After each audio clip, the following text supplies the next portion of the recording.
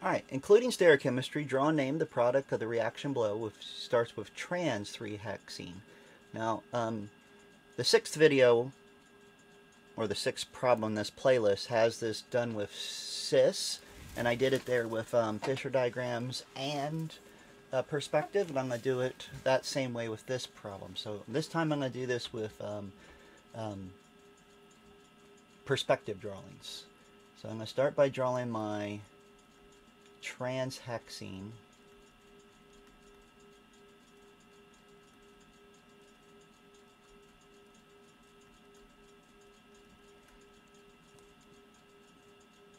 And my bromine's going to be in with some methylene chloride probably.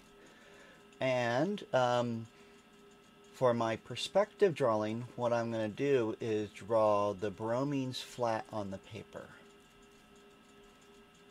And what I'm going to do with my alkene is I'm going to kind of rotate it back. So these both are going to get wedges, and the ones in wedges will be front, and the hash marks will be in the back.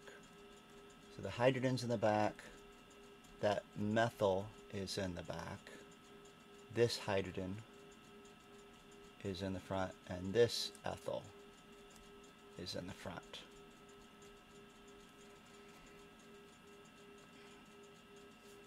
Alright, to figure out the rotation, I'm going to do this left one first. That's got to be my number 1 position, followed by this because there's a carbon with a bromine, followed by the carbon attached to another carbon.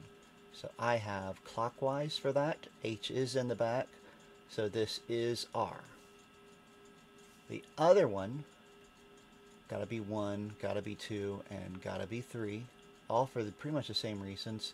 It is also clockwise, but H is in the front, so that must be S. Now, technically, had I not done those rotations, this one kind of can be obvious when we notice something on this. All right, what I want you to look for when you're doing perspective drawings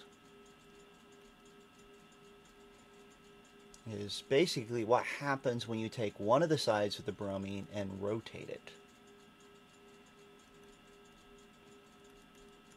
So what we're going to do is take this drawing, and then right below here I'm just going to rotate this left side, or the right side.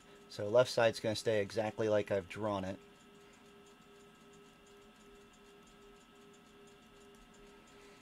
But the other side, I'm going to rotate it so this bromine's straight up. Alright, if I rotate it 180 degrees, this CH2, CH3 that's in the back would be in the front. And the H that was in the front would be in the back. And what we want to notice is that this is a nice little mesostructure. And being a mesostructure, whatever rotation I find on one side, the other side has to be opposite. And there isn't any enantiomer because it is a mesostructure. Alright, so seeing that, or figuring out the rotation, either one, we're going to be able to come up with a name of 3R, 4S, or 3S, 4R.